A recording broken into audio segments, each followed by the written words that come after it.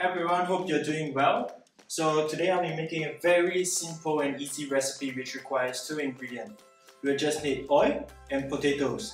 Are you thinking about that? Yes, so today I'll be making an easy and crispy homemade french fries. Alright, so first of all, get ready your pan, add in the oil. So the oil must be enough to cover the amount of potatoes you're gonna cook. So on it on medium heat. So by the time you're done with the potatoes, the oil will be ready as well. Alright, so the second step is to get ready a pail of water, and best for it is to have a strainer as well, so that when you cut the potato slices, you can add into the water so that the potato doesn't oxidize. Alright, so next step is to give your potatoes a quick wash. Always choose a potato with a high starch. Alright, so after washing it, next step is to peel the potatoes.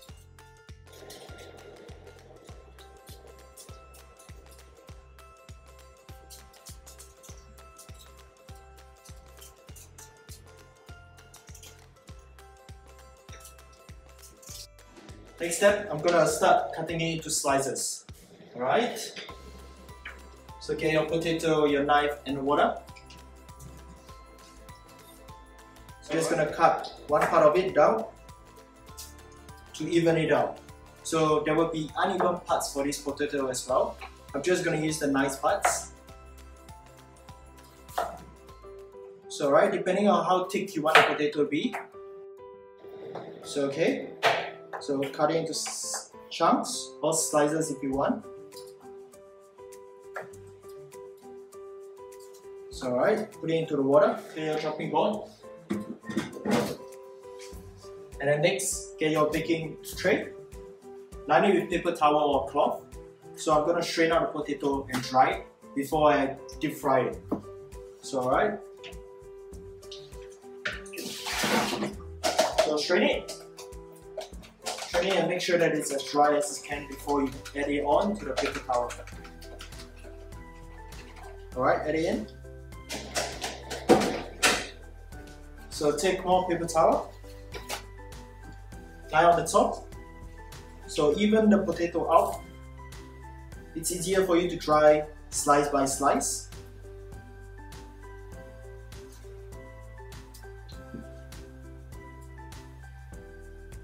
So alright, pat dry it.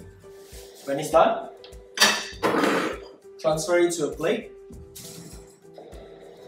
so that you don't have to rush later when you're deep frying it and preparing it for the drying paper. So right now, line with drying paper for the deep frying.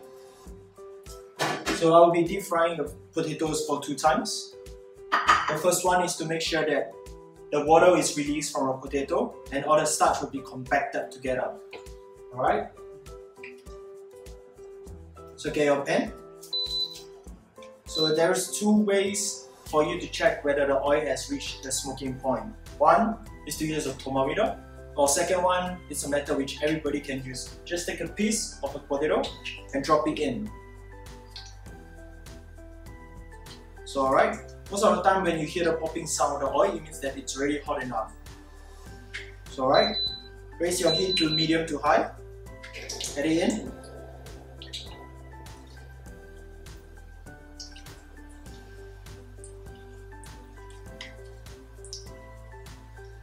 Alright, so the first time when I'm cooking it, I'm not going to brown it.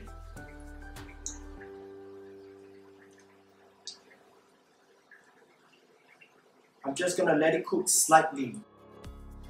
Alright, so always make sure that the potato doesn't stick together by stirring it around. So this process will take around 1 to 2 minutes. Alright, so remove it from the heat, put on the baking tray. Take out the potatoes.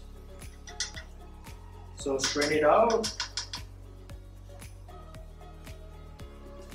So spread it out evenly on the baking tray. Alright, next step is to boil the oil again. So remember when I tell you that when you add something into the pan, the temperature of the oil will decrease. So the first one is just to cook for 1-2 minutes. Make sure the oil is hot again, and then you add it back for 3 to 4 more minutes. Alright, this time raise it to high heat. So now it's time to add it back into the pan again.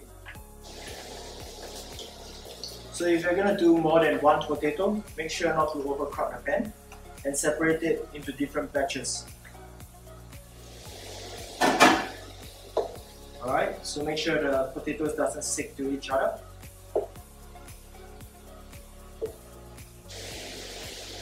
Alright, and it's done. So off the heat, take the baking tray once again and strain out all the potato. It's time to put the potato, or I should say the french fries, into a plate which you like.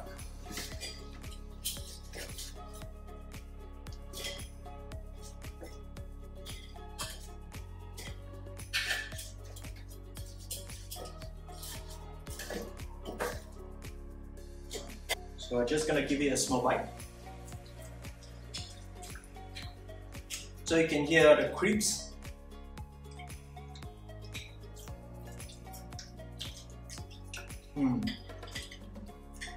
Alright guys, so thank you for watching. Please like, comment and subscribe to my channel to see more videos coming.